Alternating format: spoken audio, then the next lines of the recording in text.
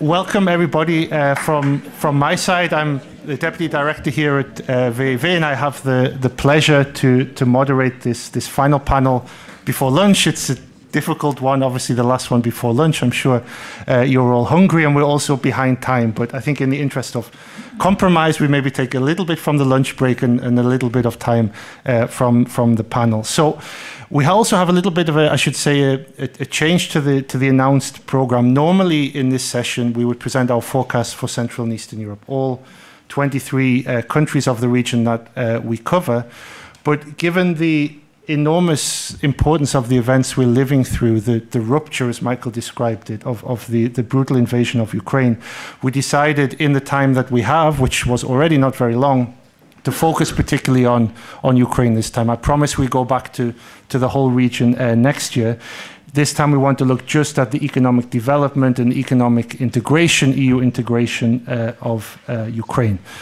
Since the war started, it has, of course, the events that have eclipsed really all of the other work that we do. It affects very much the core work we do, the economic forecast, which Olga, my colleague, is responsible for, but also a lot of the project and the policy and other work that we do.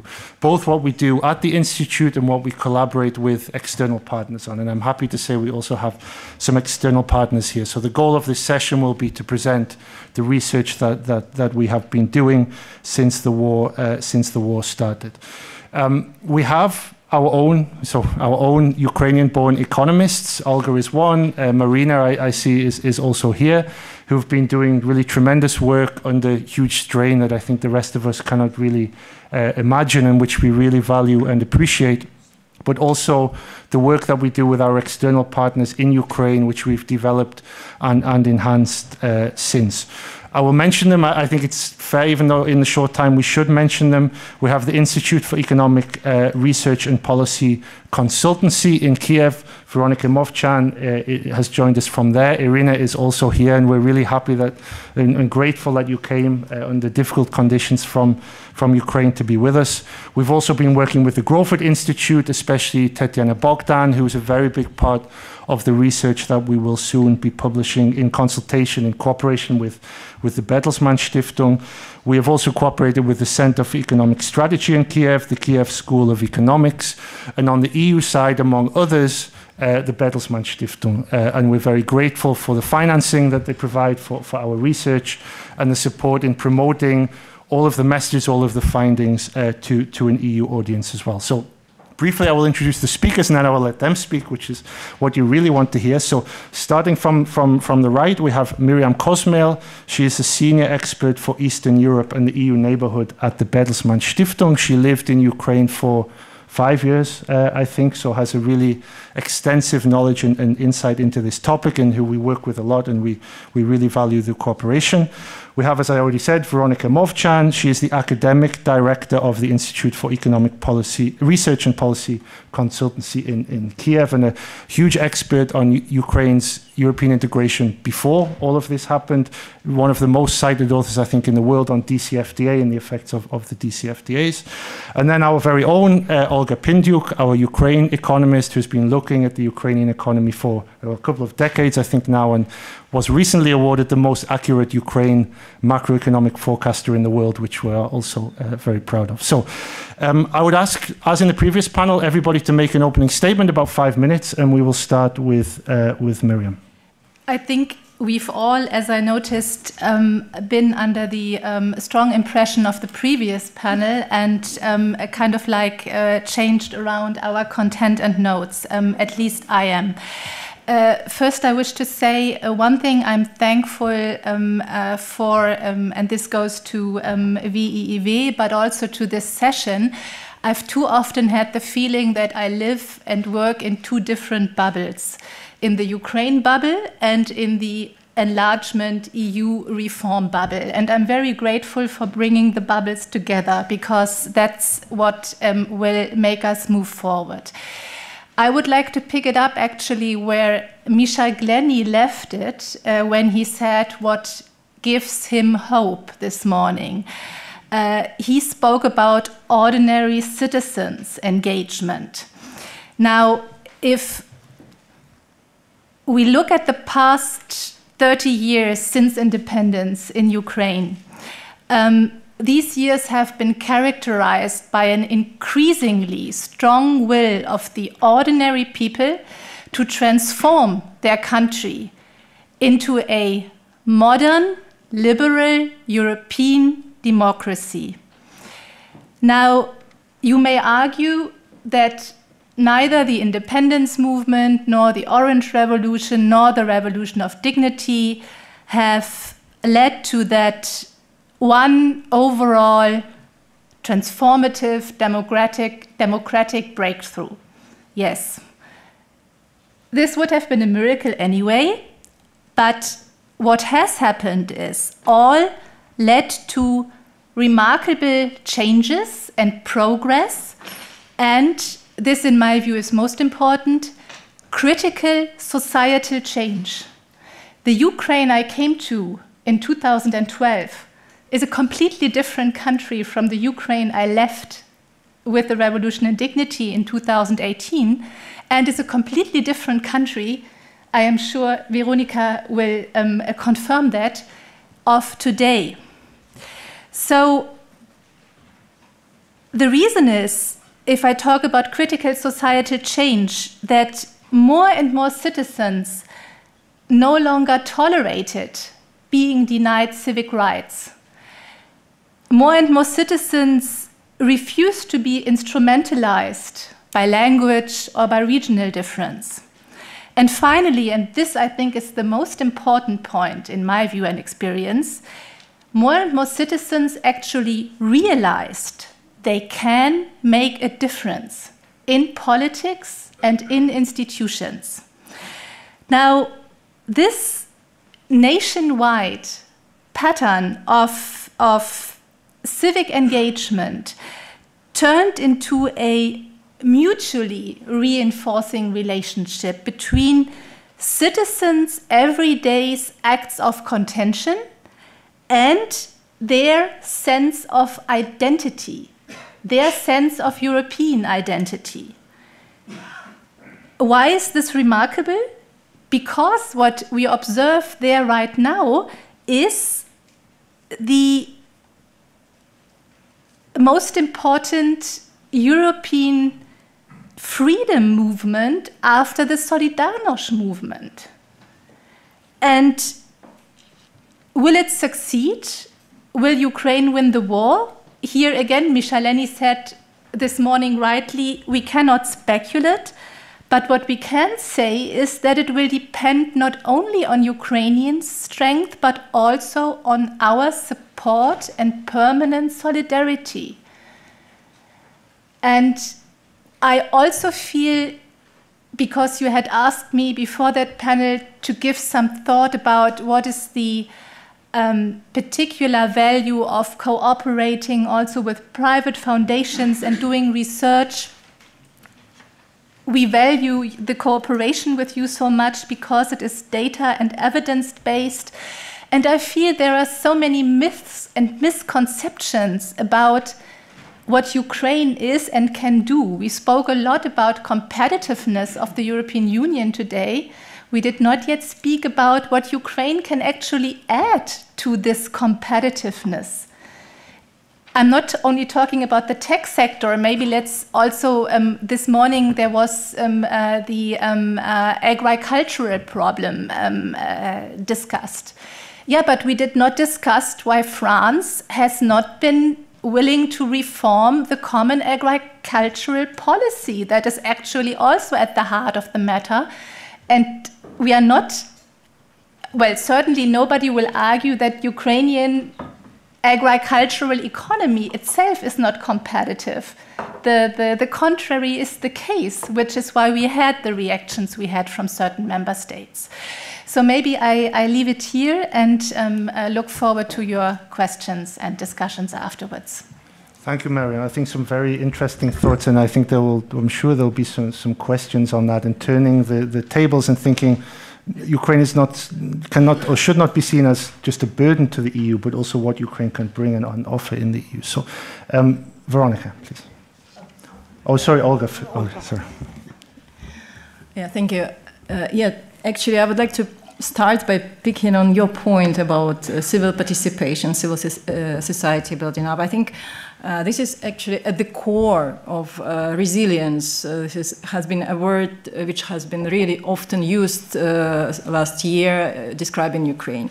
Because Ukrainian resilience has been nothing short of a miracle, if you will. Not only militarily, but also in terms of economic performance. So, everyone, us including as the Institute, expected that Ukraine would have performed much worse economically, given the circumstances.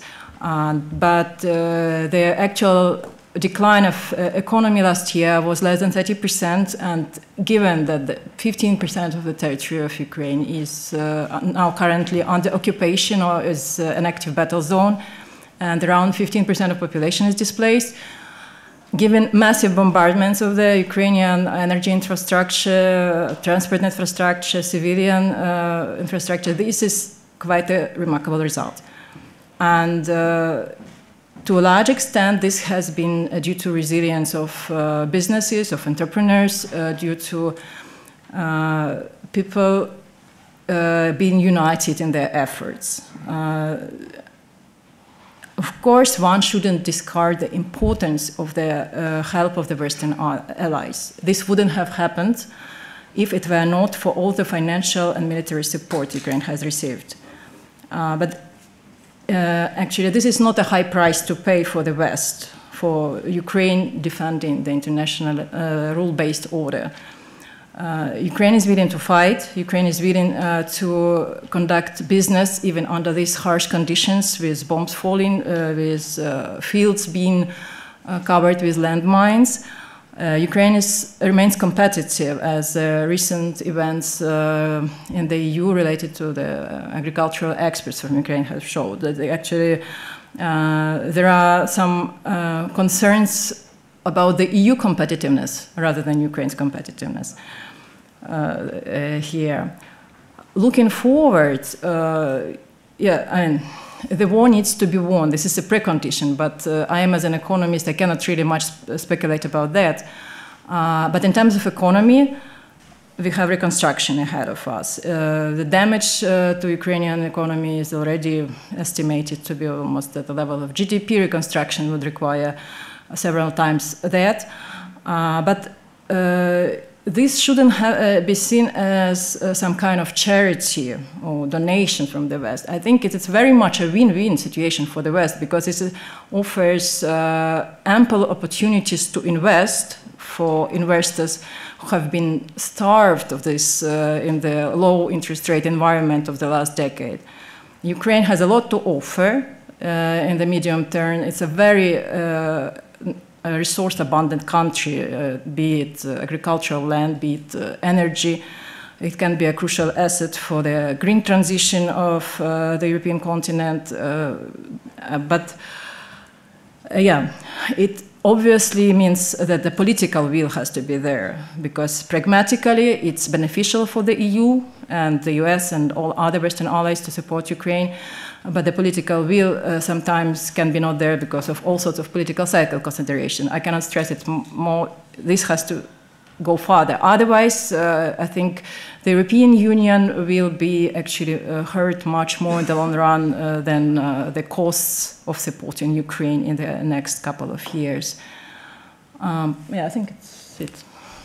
Thank you very much, Olga. Yeah, and I think we would echo this point. I think it's very important about the resilience and this very impressive adaptability, basically, of the economy. Of course, the recession last year was huge, but nowhere near as big as had been expected at the start. But I think one of the other questions, and we probably come to this in the question section, is how can Ukraine grow after the war in a different way to before? How much has really permanently changed? Because everybody knows, I think, Ukraine has had this long-term development convergence problem. There's the famous chart showing the difference between Ukraine and Poland's economic development since the early 90s, and how much we see a structural change coming out of this and the European integration process to change this pattern of development in the future.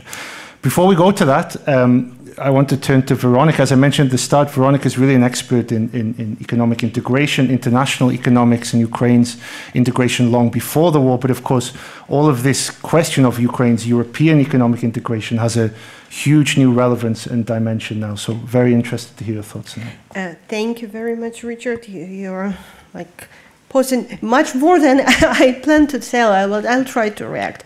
And several things, and I also want to reflect what I already heard at this extremely interesting event, and probably starting with Ukrainian resilience before I go into the global competitiveness.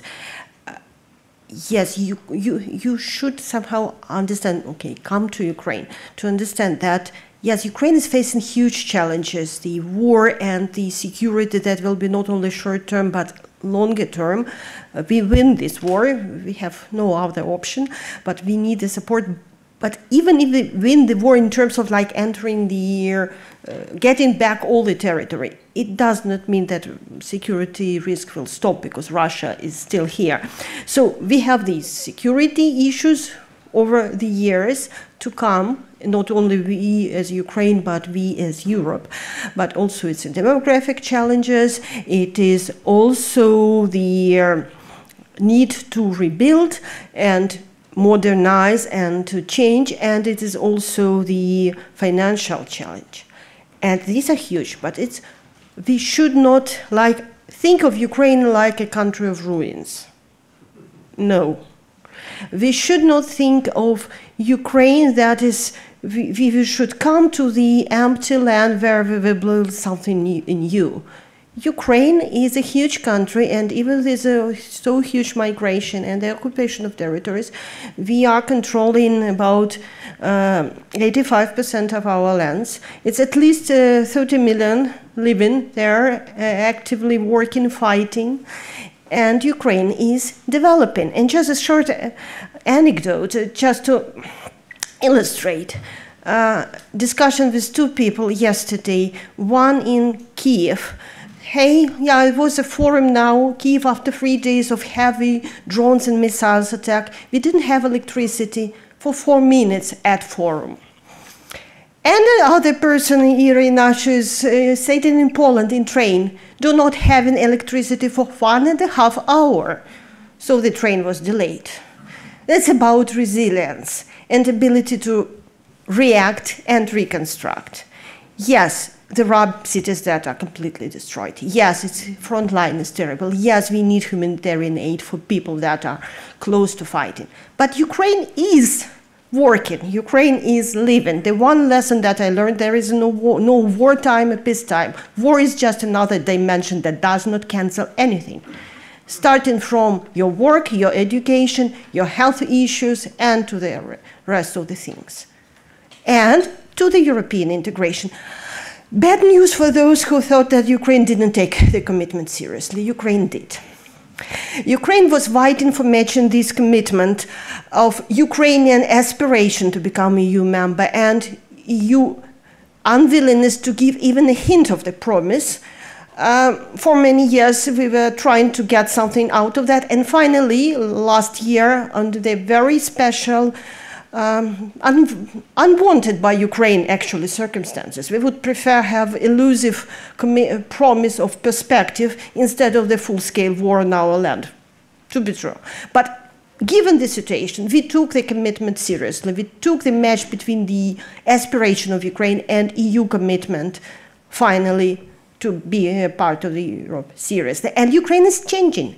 Despite the war, Ukraine has implemented the 7 recommendations. There are some peculiarities in discussion, but largely it's happened. Ukraine is adopting food safety standards and adhering them. Ukraine is changing its industrial standards. Ukraine is reforming its sectors. Ukraine is on a full-scale accession path, and Ukraine is begging to give more experts, more technological advice to check what we did. One of the issues with DCFTA that we had is that we claim we did, we never know whether we did it correctly because the EU doesn't have a capacity to check. We very much hope that with accession it will change, that we will get the timely, regular, clear response of EU what we did it, and if we did not do that, what has to be done to correct that. And then Ukraine indeed can a lot to offer. I am an economist, actually, not a political scientist as I sound. And basically it's a lot in the agricultural trade, and yes, Copenhagen criteria in agriculture, I'm wondering who has to adapt. But, and the main lesson from the April crisis is, yes, think globally in terms of agriculture. In EU it will be a fight.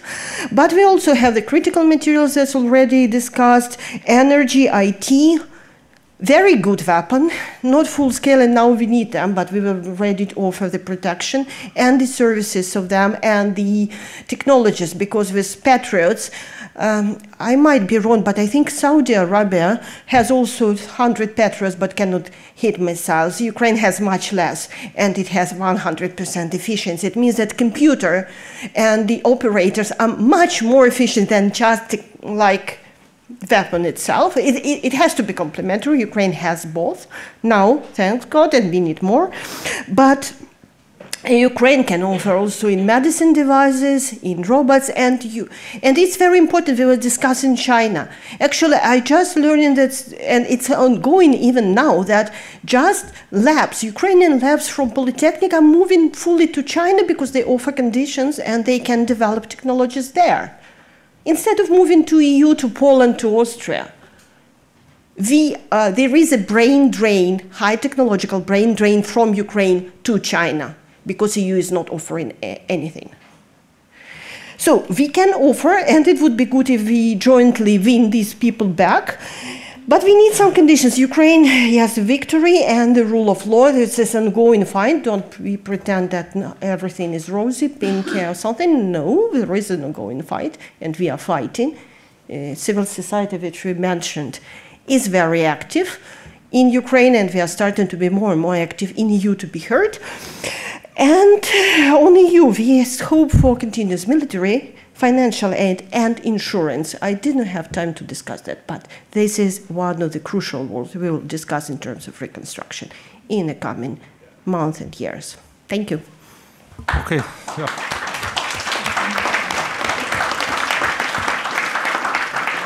Thank you, Veronika. You raised a number of extremely important and interesting issues in an impressively short period of time, I would say, and all of these things merit further discussion. We're already into the lunch break, but I want to give everybody the chance to ask a question. I imagine there are quite a lot of questions. Before we go to the questions, I just wanted to mention one thing, because there are many things that we've heard where we have reason to be optimistic and hopeful, whether it's civil society, whether it's institutional development, whether it's the competitiveness of certain sectors and the possibilities that European integration affords. One thing you mentioned briefly, Veronika, which is less optimistic, I think, is the demographic story. And we have an excellent paper by our colleague Marina, which will be published very soon, where she looks in great detail at different demographic scenarios. And not to turn back fully to the doom and gloom of the last panel, but on reading this paper, under any of the scenarios, it looks quite bleak. And this is going to be a big challenge for the reconstruction, certainly. And maybe that's something we can address in the next round. But I would like now to go to the questions. I will gather first 4 or 5 hands that I see. First one is already there. And then I will gather the questions and we can answer them as a group. Hi, my name is Maruška Vizek, Institute of Economics, Zagreb. So maybe I would like to ask another question regarding what we see in Croatia and witness are some very worrisome capital outflows that are happening in Ukraine. We have anecdotal data, not really official data, but we see a lot of transactions taking place in the real estate market, in the housing market. We see a lot of Ukrainian entrepreneurs coming to the country in order to establish businesses, specifically in agriculture. And given I'm led to believe that there are capital controls that should prevent the capital outflow from the country. Is that capital outflow still happening? Do you have any idea what is going on? Are there some estimates? And how do you assess how damaging this could be to the Ukrainian economy? Because in Croatia, we really see a lot of that happening. Thank you. Okay, thank you for the question. More questions? I'm shocked. Everybody wants to have lunch, I guess. Okay, I see one back there. Martin Ertl from IHS. Thanks for the discussion. Can you maybe say a little bit more about your outlook, how, like, let's just assume for a second, a little bit optimistic scenario, the reconstruction starts and there's some accession path to you. Can you just give also maybe a couple of numbers, how you assume this catch-up process would look like? As you also mentioned, there would be opportunities for investors. What can investors imagine there? And probably about the level of living standard relative to before the outbreak of the war and maybe over the next like 5 to 10 years. Okay, thank you. I saw one more question over here.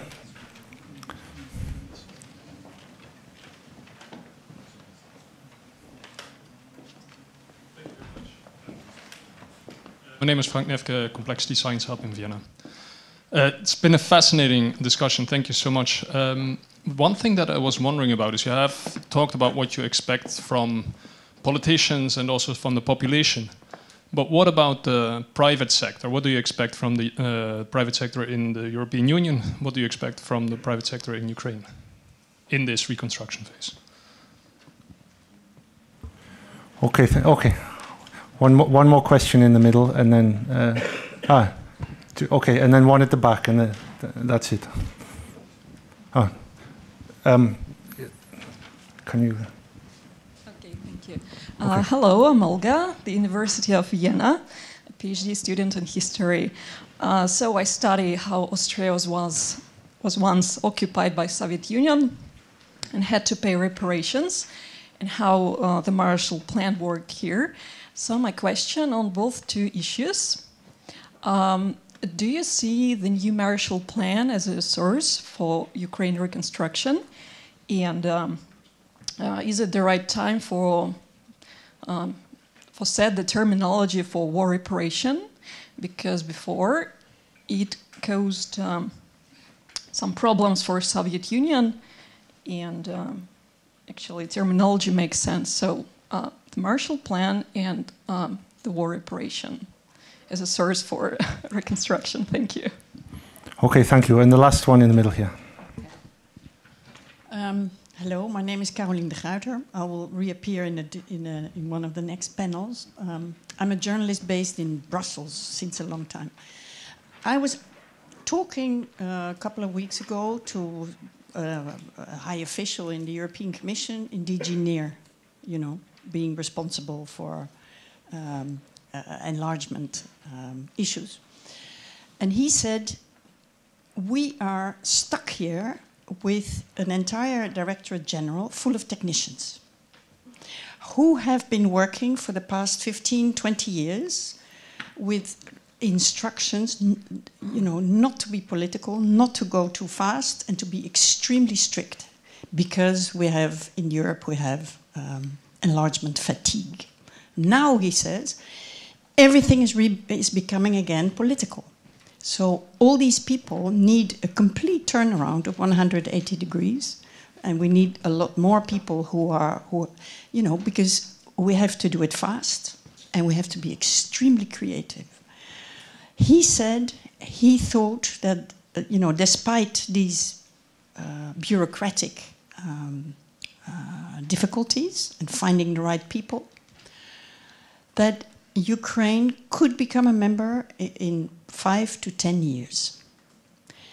My question to you, and I don't know, you don't have to pick it up, all three of you, but you know, one of you is fine for me. How realistic is this? Thank you. Good question. Difficult question.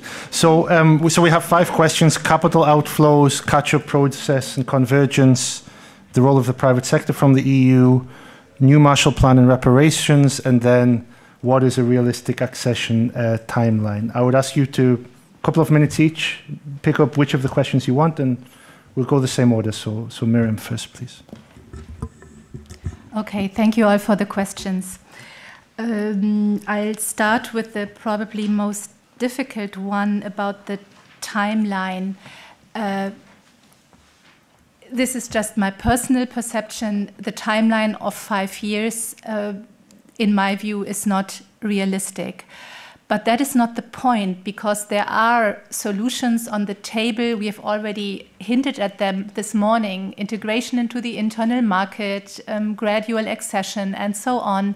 As long as it's credible, that's fine. And this is what is accepted by, in my view, Ukrainian people, institutions, if it is seen that things are moving forward. And I also have the feeling that this is something that has been understood in Brussels, and I'm quite impressed with the Commission's and particularly with Ursula von der Leyen's engagement and statement. I do think that's credible. And I do think it's feasible, because the EU has also been learning. And this morning there was the hint to the EU not being capable without the US to drive pro-democracy forces. I do think in Ukraine after 2013-14 there was a time when reforms were very much IMF dominated and US dominated, but that has changed.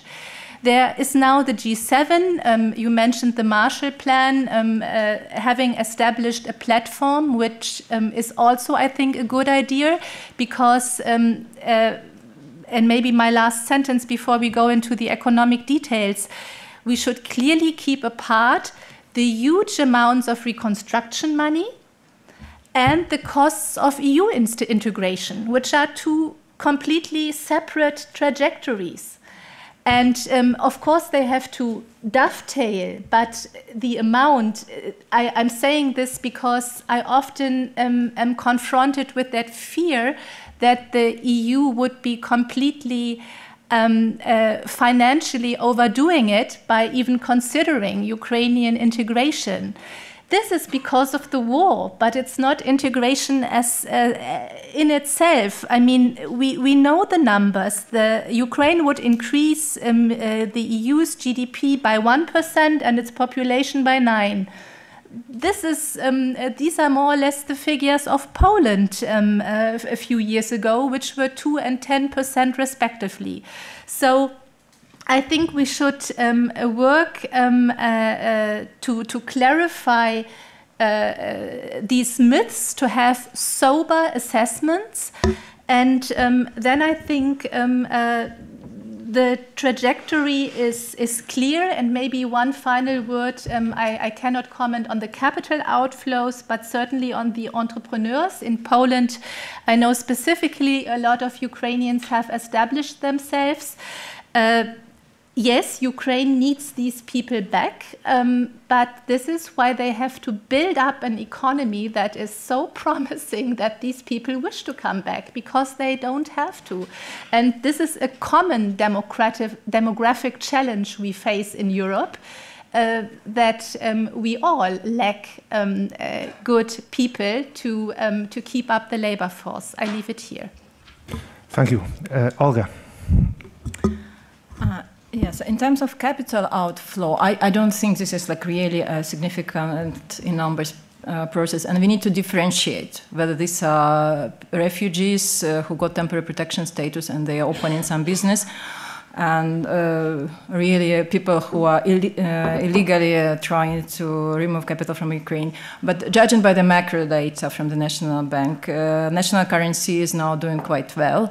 The forex reserves have been growing, and on the cash market there is actually strengthening of national currency. So I think it's not so bad there.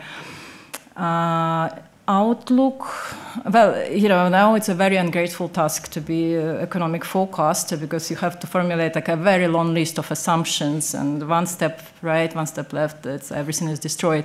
But if we assume that the war is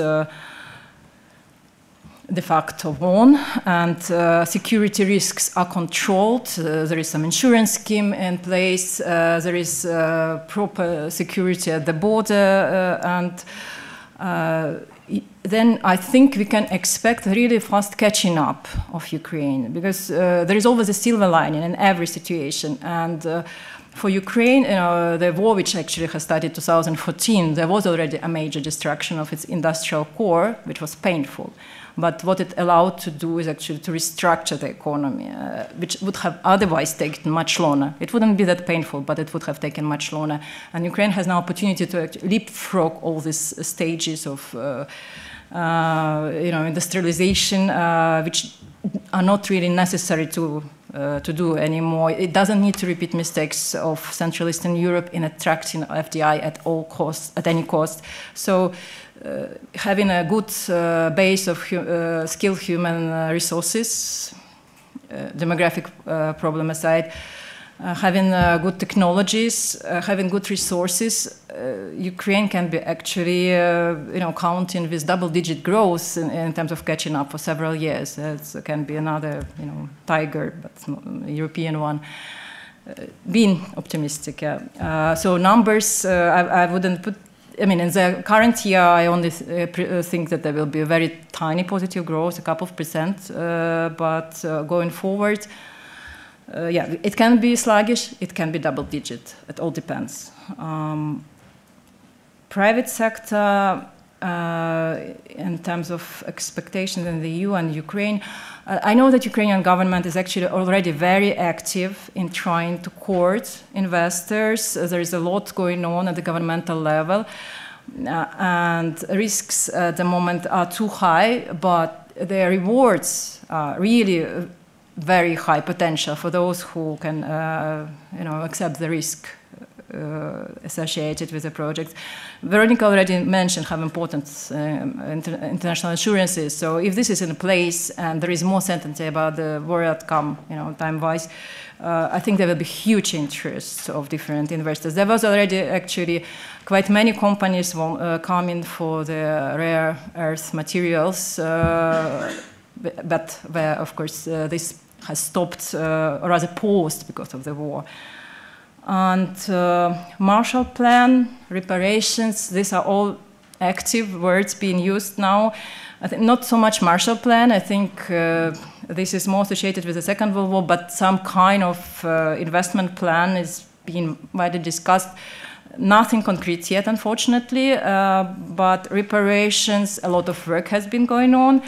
Legally is a very tricky issue, but has been some progress, slow, but nothing happens overnight. And talking about Ukraine, that in 30 years it hasn't achieved what Poland has achieved.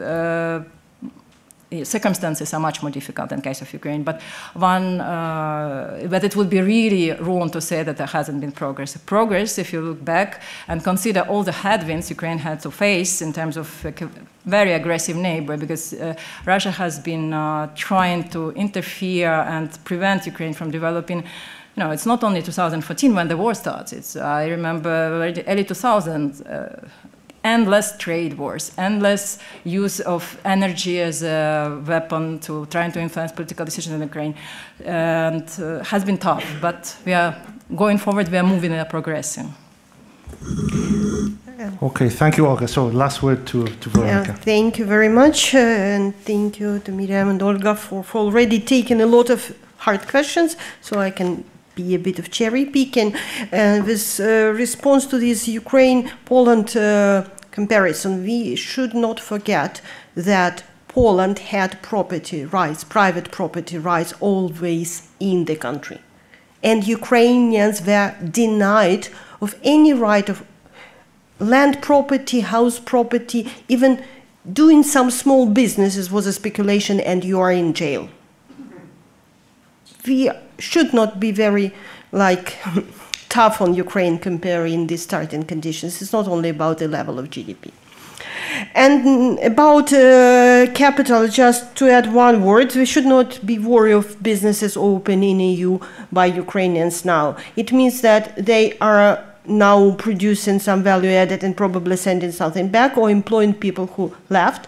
And there will be new links and much more intensive links as soon as the security situation allows. Capital controls are in place. There is no major capital outflow. A part of the a lot of travel spendings now as imports of travel expenditures is huge, because it's about 5 million Ukrainians in Europe at least. And about reparations, yeah, that's the make Russia pay for that. That's only very high in the Ukrainian agenda. And now what is most challenging and interesting for me, how long does it take to join the EU? My benchmark, my very personal benchmark, is about 2030. I was said that it should be 2029 because of like political cycle in the EU, but that's my understanding. Ukraine is very serious. The society is highly consolidated. The government is working on that. It's not their only priority, because winning the war is number one or zero or ground, but still, and businesses and civil society is helping, and Ukrainian government, how to overcome the capacity difficulties is to come to the civil society for the active help at all levels, starting from legal analysis and proposal of changes to advocacy campaigns in Ukraine and in EU for all we need. So I am cautiously optimistic, and I'm afraid you will hear Ukrainians advocating for EU enlargement much more loudly in the coming years. I don't know how loud it was Western Balkans, sorry, I missed that. But Ukrainians are vocal. I agree with previous speaker. That's all from me. Okay, thank you very much. Thank you, Veronika. Thank you to all of you. We went quite far into your lunch break. I'm sorry for that, but this was important. I want to thank all the speakers, great contributions. I won't even try to summarize it, but thanks for being with us and offering this food for thought, which we can discuss at lunchtime. If you don't mind me saying special thank you to Veronika for coming from Ukraine to be with us. And Mahlzeit. See you back here after lunch.